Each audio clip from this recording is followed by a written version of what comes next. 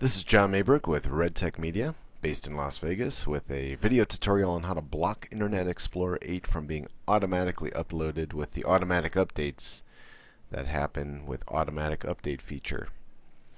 Now, automatic updates is a necessary component and will be necessary to keep getting those security patches.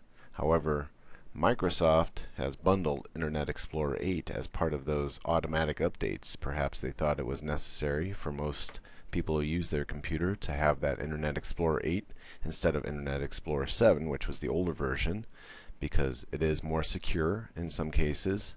However, a lot of my clients called me all about the same time to say that their software, which in many cases was proprietary software built just for Internet Explorer 7, was not working anymore.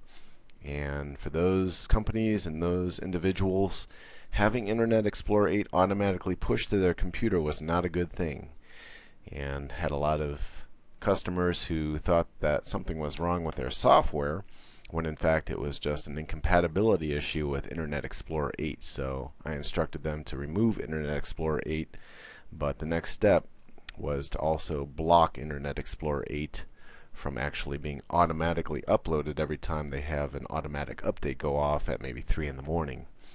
So this will be a quick and easy fix. Microsoft actually has the patch and the program right on their website, so you could just simply go to their website, Microsoft.com, right here, and download into Trials. Download Center is what you want to click on next. And all you have to do in the search bar here is click and type block IE8, which stands for Internet Explorer 8. And the only one that comes up is that toolkit. You click on that, it'll give you the download, and you can read over the instructions and other information if you'd like. All you have to do though is go ahead and click on the download and save it to your desktop or wherever you normally save it. In my case, I saved it already, so I'm not going to do it again. But what comes up next is the IE8 blocker toolkit, and when you double click on that toolkit, it'll bring up these other parts of the program here, and IE8 blocker is what you want to actually click on. When you click on the IE8 blocker, it's very flat, a very fast flash of the command prompt. You almost miss it if you don't see it.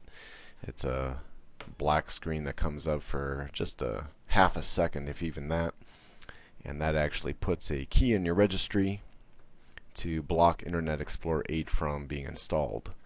Now, if you want to install Internet Explorer 8 in the future, you don't have to worry about anything. It's just up to you to do it manually now instead of automatically. So you just go into your Microsoft updates, which you can go through your tools and Windows Update.